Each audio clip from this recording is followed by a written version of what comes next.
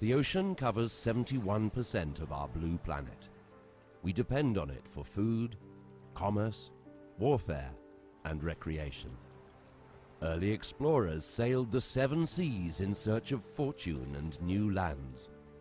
Others used new technologies to probe the ocean depths in search of new and often strange marine creatures. But the ocean remains a largely undiscovered and alien world. We know less about the bottom of the ocean than about the surface of Mars.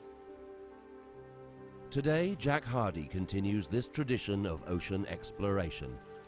As a marine scientist and underwater photographer, Jack has explored most of the world's oceans, traveled to 75 countries, and published over 100 articles and several books. His richly illustrated shipboard lectures educate as well as entertain. Jack's love affair with the ocean began at the age of 13 when he read The Silent World by Jacques Cousteau. Inspired by tales of a new technology which promised to open the underwater world to human exploration, he purchased one of the first commercially available aqualungs and began diving. Fascinated by the many strange marine creatures he encountered, he decided to pursue a career in marine science. After completing degrees in marine biology and oceanography, he spent 2 years in Palau, Micronesia. His initial research on the giant clam, Tridacna, led to successful farming of these clams as an important economic resource for the region. Other projects in Palau examined antibiotic compounds from marine sponges and pollution of the coral lagoon. Jack taught and served as director of the Marine Research Program at the American University of Beirut in Lebanon. His research examined the marine environments of the Middle East and culminated in publication of a landmark book on the marine ecology of the Western Arabian Gulf. Projects also included documenting the ecological effects of and the recovery from the 1991 Gulf oil spill, which remains today the world's largest. As professor and chair of the Department of Environmental Sciences, Western Washington University, Jack conducted research on the sea surface microlayer and on remote sensing of coral reefs. He became increasingly interested in global climate change, taught a course on this subject for 15 years, and authored the well-known book, Climate Change, Causes, Effects, and Solutions. He is an elected fellow of the American Association for the Advancement of Science, and has served as a consultant on marine environmental issues to numerous organizations, including the European Commission, the US National Science Foundation, NASA, the National Academy of Sciences, and several United Nations agencies and national governments. For the past decade, Jack has lectured on some of the world's leading cruise lines.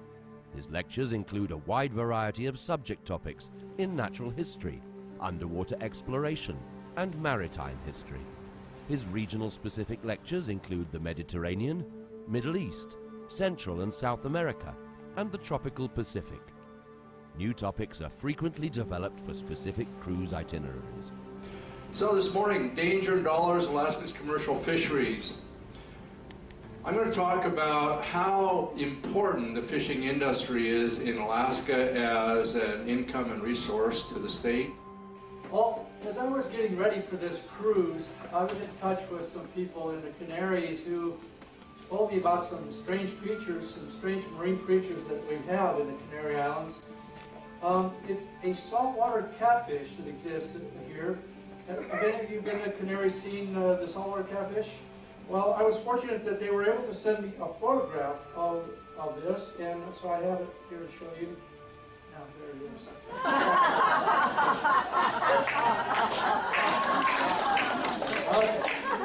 I hope the rest of my talk will be a little bit more believable. Today, I'd like to start with something a little bit different than the subject matter topics. And that's, I'd like to tell you a love story. Well, before you get all excited, it's not about my wife and I. It's about the ocean and how I fell in love with the ocean at an early age and have continued to be so up until today. Simply put, I love the ocean. I love the vastness. I like the quietness, sometimes the wildness, and certainly the mystery. So I'm going to talk a little bit about maritime history of the Mediterranean and Black Sea today. I'd like to sort of tell a story. The story is about how a small 11th century state in central Anatolia came to be the third most powerful navy in the world, build the largest warship of its time, and control much of the seas at one time from the North Atlantic to as far as Sumatra. Today, Jack Hardy continues to explore the silent world, including underwater caves in Yucatan, shipwrecks in Indonesia, glaciers and wildlife in Alaska, and coral reefs throughout the tropics. He is currently working on his latest book, A Brief History of Piracy, from ancient Greece to modern Somalia. Jack can propose lecture titles which will make a cruise to any area of the world a memorable, educational, and fun experience.